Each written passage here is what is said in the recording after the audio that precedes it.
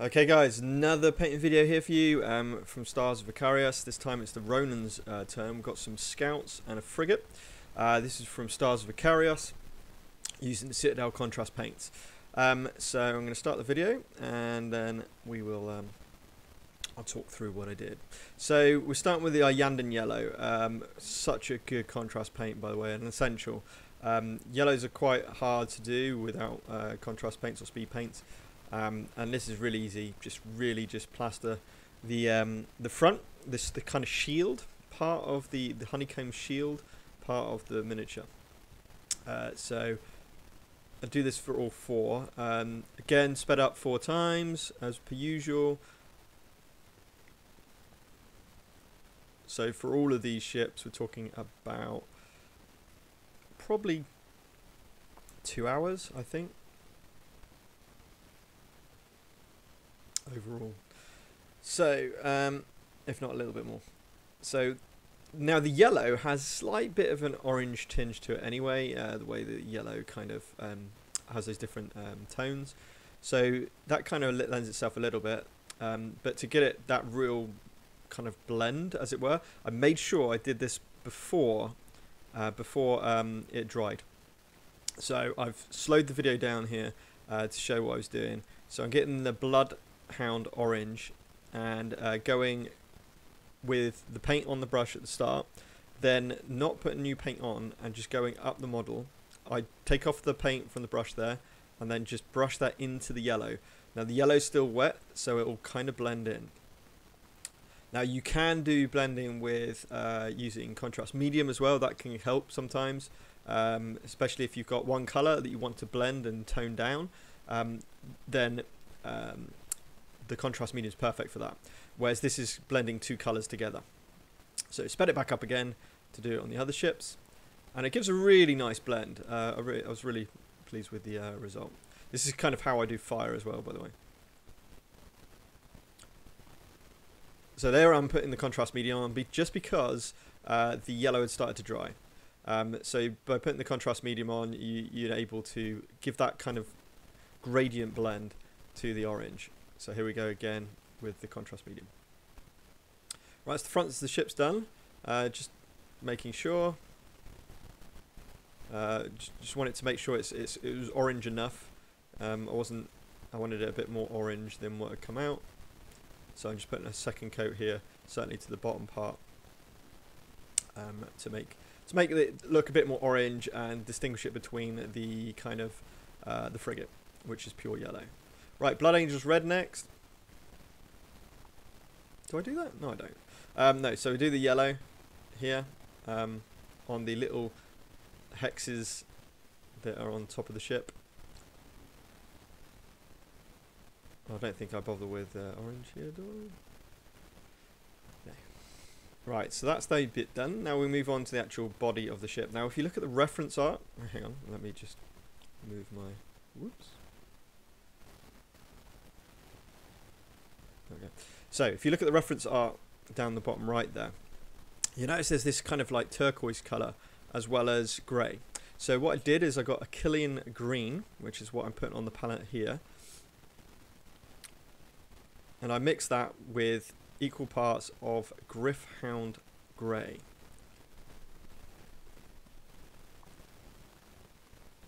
Which you can see going on here.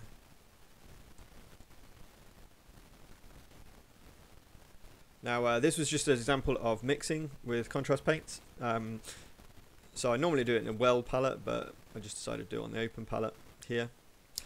It was a really hot day, so again the chances of it drying were quite high. But now to finish off the miniature, I needed to put them onto stand so I can easily access it and not be holding and touching the paint I just put on. So this is that mix. So it just dulls the Achillean green a little bit. Achillean green is a really nice, vibrant turquoise. I just want it dulled down just a tad, I still wanted this comic book feel to my miniatures. And I went about this to paint the whole of the base miniature with this green.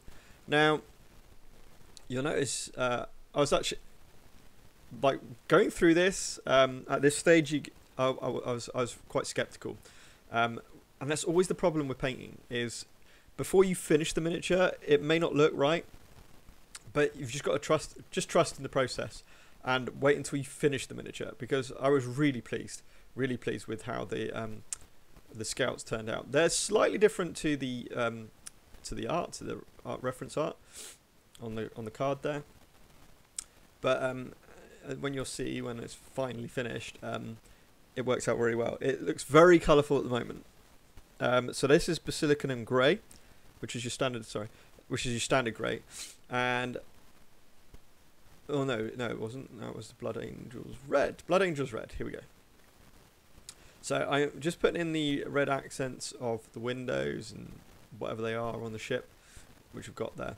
Now, just to note, not in this video, but later on when I painted the other Ronin scouts, I actually went with a pure red, just normal acrylic paint, base paint from Citadel, for all of these accents, because this was too dull. This wasn't bright enough for me. But I'll leave it like this on this particular model in the painting. But just to point out, for the final thing, I made sure that I put a brighter red for these accents, and it really did improve it a lot. So just doing those red accents and little windows and whatever they are, and then we're moving on to the Basilicanum Grey. So this is where I block paint, well, certainly painted quite a bit of the section near the shield, the hexagonal shield, to basically outline all the bits that aren't actually the hexes, and then just picking out parts of the ship to go with this grey, because I wanted a good mix of grey and this Achillean green. So here you can see that I'm just picking parts out, getting that Basilicanum Grey on there. And, I would say 60-40 probably in terms of coverage of the grey to Achillean, which from the reference art is far less. But I thought with the reference art it looked as though it was at a certain angle and there would be a more Achillean green in there. Could be wrong, but that's what I decided to do. So here you can see I'm kind of like shadowing what I did on the other side. I'm really focusing on that section near the shield. Apologies again for the miniature going underneath. This was all done in the same paint session, all of these ships. So there's a reason why that's the case. But as you can see, just really breaking up the ship by using the grey at certain parts to give it a really cool look. I was really chuffed with how this looked. And relatively quick as well. I mean, this didn't take too long. I think about, I don't know, half an hour? 40 minutes? And now we're picking out all of the indentations and the lines. A thinner brush here. And just taking one side at a time. As you can see, going down and then doing different angles to finish all the hexagons. This made that shield. It really did pop after doing this. So I think it's worth taking the time and doing this. Again, if you make a mistake, you just go over with your thumb, and it should take out anything which has gone above. Now the other side. So this took a little time. This is where most of the time was spent, as you can see. But really good effect, and obviously very similar to the reference art, of course.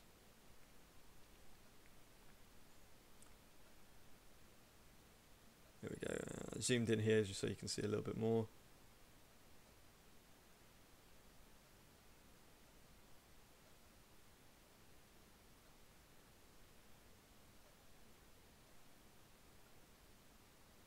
And now we're doing Now we'll do the little spikes, which are also grey. Just be a little bit careful when you do these. Try not to go over all that work you spent on the hexes.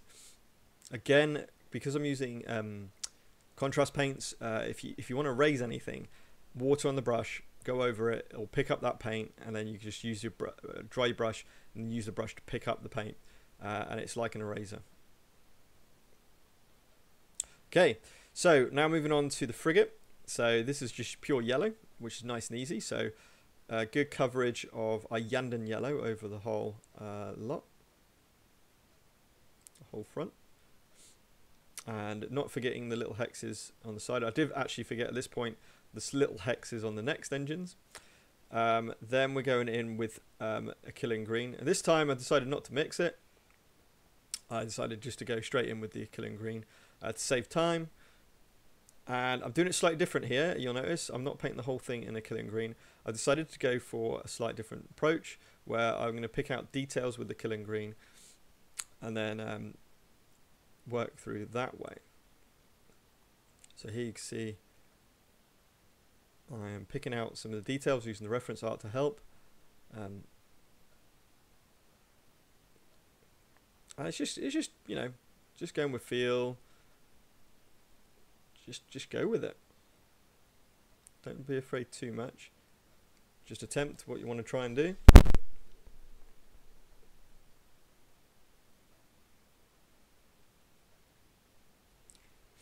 Okay.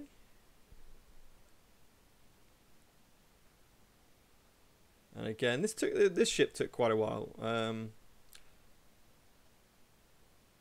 I'd say probably about 45 minutes. To do this one ship.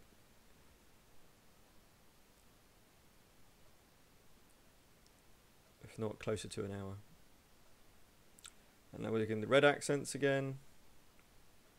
Now the reason why I did it this way was because I thought, well, if I do the red accents this way, then they're going to be brighter because they're over the Wraithbone spray rather than over the killing green.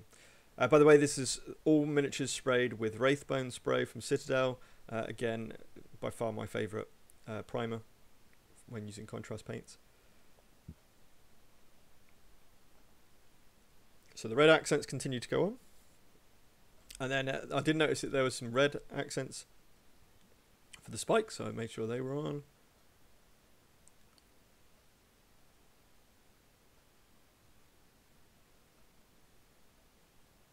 Okay, so that's the red. Now we go on to the Basilicanum Grey. Now this one took a bit longer because you'll notice that, well, number one, it's bigger, so there's more area to cover. But also, I wanted to get some different tones of the grey. So you'll see in a bit after I do the initial pass through with just the grey. Just making sure to not hit the tops of the hexagon, the kind of honeycomb shield. Just go around the edge here. Again, apologies about it sometimes being on the other side.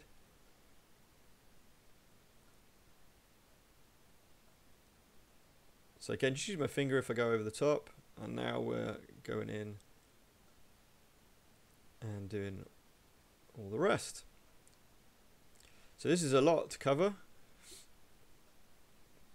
Now the problem with painting the details in first and then going over the bulk of it means that you've got to be a little bit careful around those details so not to cover them, because the grey will literally cover them. So that took a little bit more time to be a little bit more careful to go around those details this time through. So here you see I take off the base so I can actually get to the bottom here. And it's a big miniature, so there's plenty to hold on the miniature as well.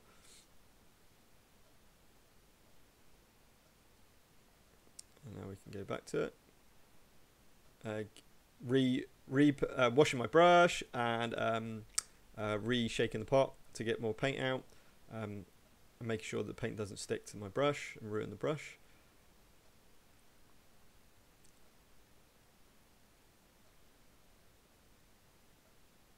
And slowly going around the miniature. So this did take a long time, probably something like 15-20 minutes. I would say, to do just this grey.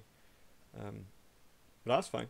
I think it's important to be a little bit careful to try and not ruin the work that you've already done with the detail and everything. The other way you could do this, of course, is you could literally just real quick go through with Basilicum Grey, get some Wraithbone or white, just normal base paint, and then just paint all the details with that, and then go over with the colours. So that's a different route you could take, especially if you... That'll probably be easier in hindsight than what I've done here.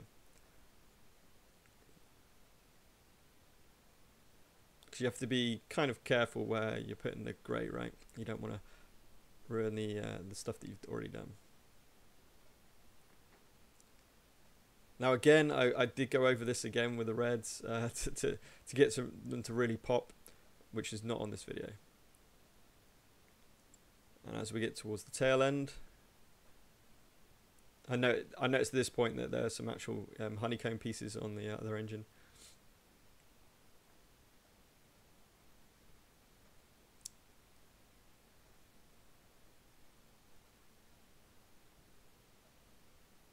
And just getting this back end. There's quite a lot of grey on this back end, so that was a bit quicker. And there we go. So you notice the honeycomb bits there. Right, so with that done, we now move on to outlining the honeycomb, the shield. And I get a smaller brush here, just so I can get in. Not quite as small as the one I was doing on the scouts.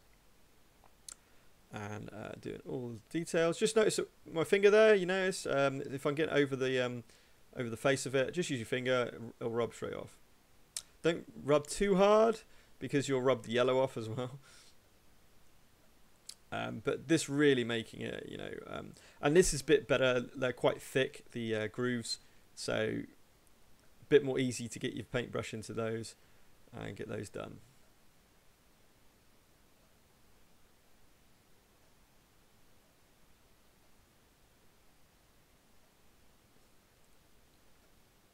And I wasn't spent, you know, being really meticulous with this. Again, I'm not trying to win competitions. I just want it to look good on the table.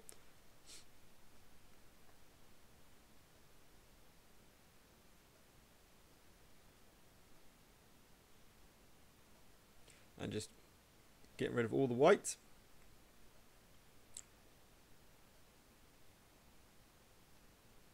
Okay, then I think I realised what's next. So next, I realised that some of the shields on the body needed doing. So that's what I mean. Just get some white, just paint over it, and then you're ready to go again. So I was just comparing slight differences between the two. So this one's a lot more grey, and just with the kind of Achillean turquoise accents, whereas the other one was more Achillean with grey accents. There we go.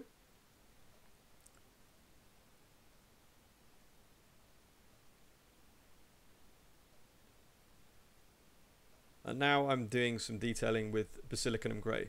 So after the base coat's kind of like dried, we're going to go over a second coat to, you know, split up and break up the body of the ship. It's a big ship, so it kind of needed this. And just doing, again, block shapes, block colours, following the reference art to a point. Just to get some more definition into the ship.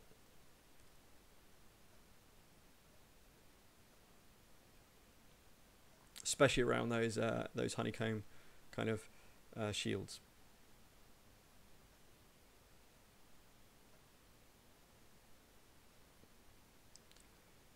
Just doing some detailing there.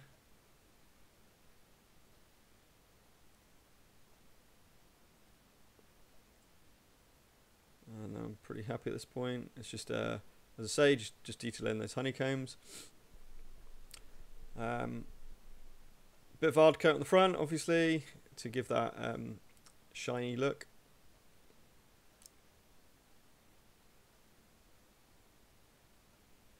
Kind of doing each individual hex here because they're a lot bigger, and they've got. I didn't really want to get the shiny bits on the separator parts, the grooves.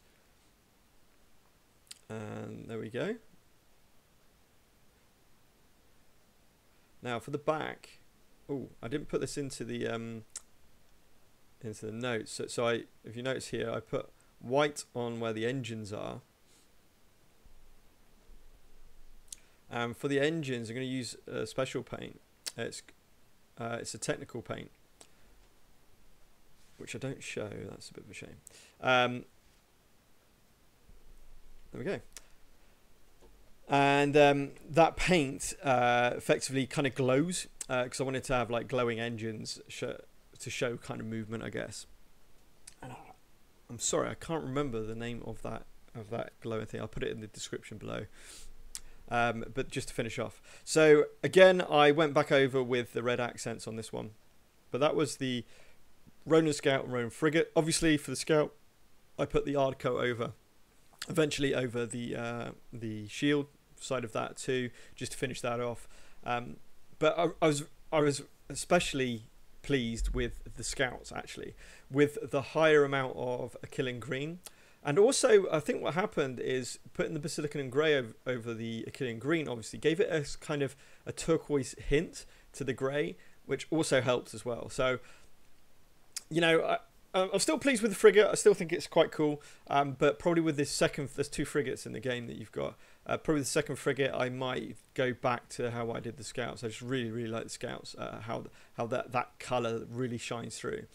That was painting the Ronin Scouts and Frigate. I hope you enjoyed, and again, stay tuned for more videos, more painting videos linked to Stars of Akarios and other games. Thanks for watching. Stay safe.